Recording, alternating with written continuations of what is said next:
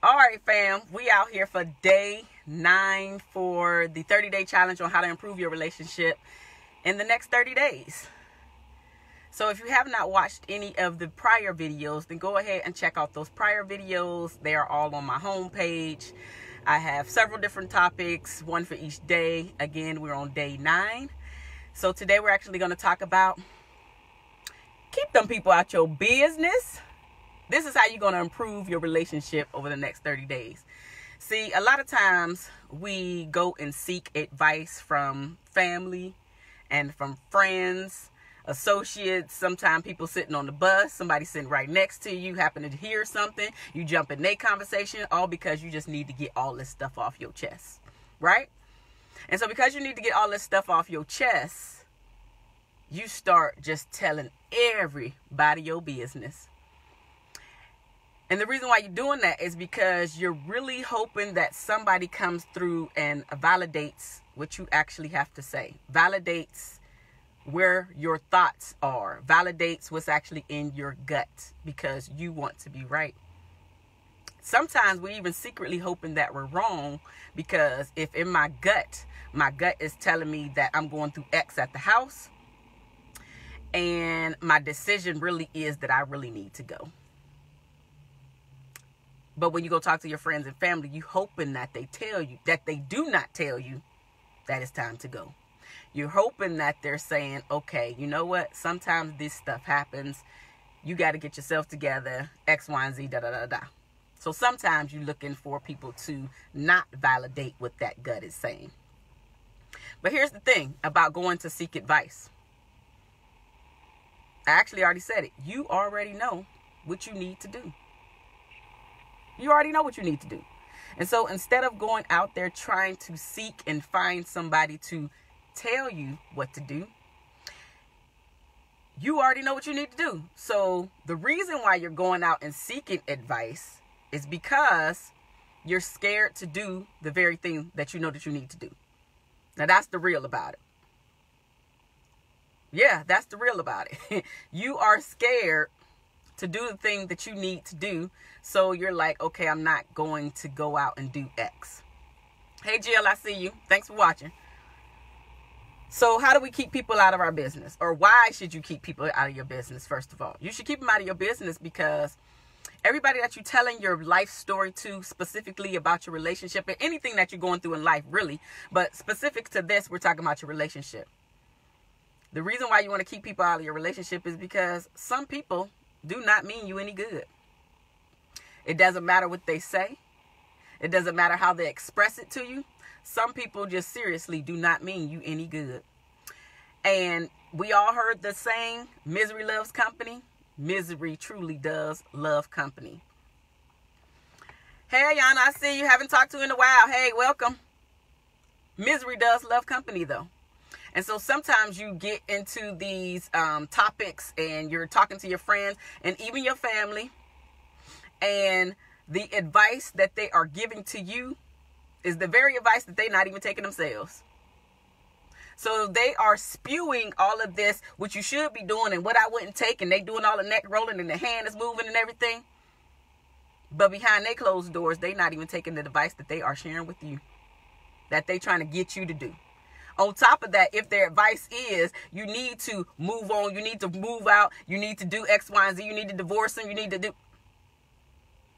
They're not doing that same thing. Because they're quick to tell you what you should be doing in your relationship, but they're slow to take their own advice because they have their own insecurities. They have their own fears that they're dealing with.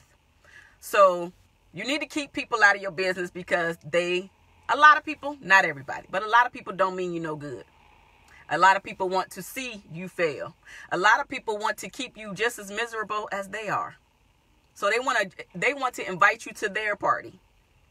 So y'all both could be miserable together. One of the things that you should pay attention to is when you go to your friends, this is how you know if your friends, if your family, if your people, if your associates mean you any good. When you go to them, something that's great that's happening in your relationship, and they like, oh, okay. Oh, that's cool. Or he should be doing that. Or she should be doing that. Okay. And then when you talk to them about what's going bad, they like, oh, tell me every detail. What's going on? Like, how did you handle this? What's going on? Right? They want to hear every detail. They want to be all in your business. And then they even want to share and tell you some of the stuff that's going on in their life, so y'all both can be miserable together, in the same party together, sharing the same experience together. But every time you go to them, because not only are you sharing bad stuff, right? Bad stuff. You actually know that you need to share good stuff too. Because if you're only sharing, this side note, if you're only sharing bad stuff about your spouse, why are you still there? And I know that that's not true. A lot of times we just need to be cognizant about, if you're sharing stuff, don't only share the bad.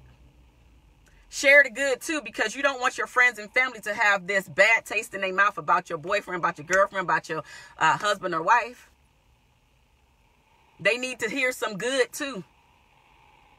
So when you go and share the good, hey George, I see you. So when you go and share the good, and the only thing they have to say is, well, that's what they're supposed to be doing, or that's what she's supposed to be doing, that's what he's supposed to be doing. But when you share the bad, they're not giving you any type of consoling you, or any type of, you know what? Relationships actually have ups and downs. They go through their, ebbs and flows. Sometimes this is a part of a relationship. This is how you handle it. This is how I actually handle it when I went through a similar situation. And most people aren't doing that because they want to see you sad. Because when you're sad, it makes them feel better about themselves. And they continue to have something else to talk about. Another thing, we don't want people to share our business, but we sharing all of our own business. And then we get mad when other people are talking about our business, not realizing that you're part of the problem because you're sharing your business, including on social media. So you don't want people to say anything about your situation, but you're going to go on social media and talk about your situation and then get mad when people reply. Do that even make sense? That don't make no sense. People always talking bad about me or got something to say. Then your next post is how people always talking bad about you and got something to say behind your back. But you are the one who's putting all your stuff on social media. We got social media twisted. Social media is not for all your junk to go on. I'm not saying don't share anything. You can share some things. But if you are deciding to stay in your relationship, if you are deciding to stay in your marriage, you don't need to be putting your spouse on blast. And then we being incognito about it, acting like, so if I'm the spouse and my husband goes online talking about me, I'm not supposed to know that he talking about me. Right. Ayana, insanity. Exactly. No, I know that you talking about me because you and me was the only one that got into it. And so you trying to be slick, like I don't know that you talk about me. And then you mad when other people got something to say. But you are giving them the ammunition, sis. You giving them the ammunition, bruh. So if you want to keep people out of your relationship, you gotta tighten that up. And when you going through something, tighten it up. Because you're sharing all this stuff with all these people outside of your relationship. But the only person that can help you in your relationship is your boo. The only person that can help you in your marriage is your partner. That's it. Everybody is going to have something to say, whether good, bad, happy, sad.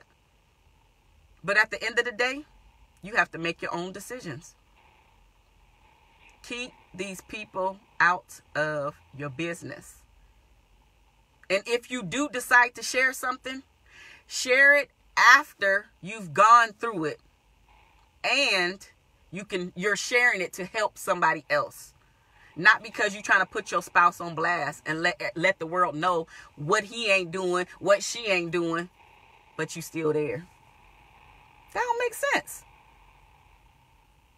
Keep all these people out your business if you want to improve your relationship. And I'm not even dogging out family and friends, because when they're giving you the advice, because they got your back. Your family and your friends got your back. So, of course, if you talking bad about your spouse, they join in the party. They mean well, but at the end of the day, they're not helping to solve anything. And one of the things I have to say about other cultures, because Many of you don't know I'm actually married to a Nigerian man. So he is from Africa, and we have cultural differences a lot.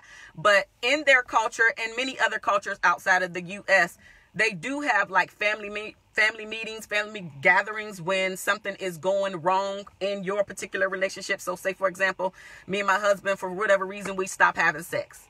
Well, the elders will get you two together and basically have a meeting to say, this is what happens. This is why you need to continue to have sex, whatever the topic is that y'all are struggling with at that time. But they're giving them solid advice. They're saying, you know what, this is why you two need to continue to do X, in this case, have sex. This is why things don't always go the way that you want them to go in your relationship. But if you don't have, in this case, sex with your spouse, they're going to find somebody else to have sex with. The elders come around who's been there, who's done that, who actually can give them some great advice.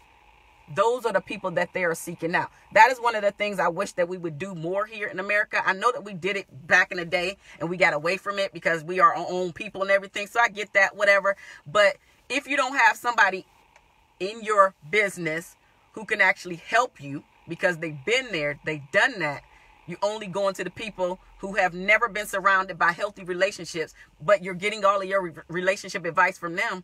You're not helping yourself, sis. You're not helping yourself, bruh. You are killing your relationship even further, not even realizing it. But you are helping kill your relationship. So if you want to stop killing your relationship, keep the people who don't mean you no good out of it. I'll see y'all here tomorrow for day 10.